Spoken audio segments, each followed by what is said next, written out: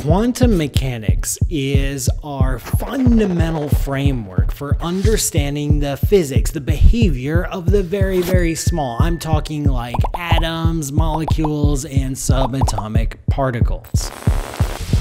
I'm Paul Sutter, and this is Paul Explains, the show where I, explain. There's three big pieces to quantum mechanics. One of the pieces is in the name itself, this idea of quantization, that certain properties of subatomic systems like energy or angular momentum come in discrete levels or packets, or what we call quanta, hence the name quantization. For example, an electron in an atom can't have any old energy that it feels like. No, it can have only certain energy levels. That's because the energy levels in an atom are quantized. This is a fundamental core tenet of quantum mechanics, and it's very different than the physics of the macroscopic world. Another key component of quantum mechanics is something we call wave-particle duality, where tiny things sometimes act like particles, like tiny little bullets, tiny little billiard balls, tiny little ping pong balls bouncing around doing everything that particles do, and sometimes also act like waves where they're more sloshing around or they interfere with each other.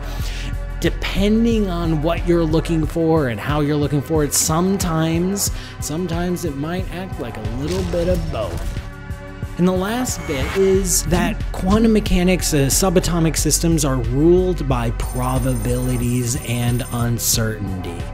Up here in the macroscopic world, if you can know exactly where something is and exactly how fast it's moving, and you can predict, using the laws of physics, exactly where it's going to be, exactly where it's going to go. But you don't get that kind of precise knowledge in the subatomic world. You don't always know exactly where something is, like an electron. You don't always know where an electron is or how fast it's going. And once you do know where it is, or at least have some idea, you don't know exactly where it's going to go. Instead, it's going to be a range of probabilities.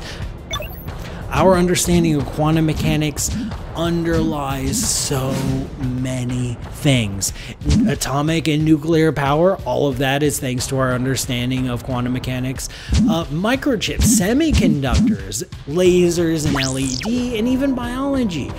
So, a bunch of physicists playing around in the early 20th century gave us this major cornerstone of many fields of science.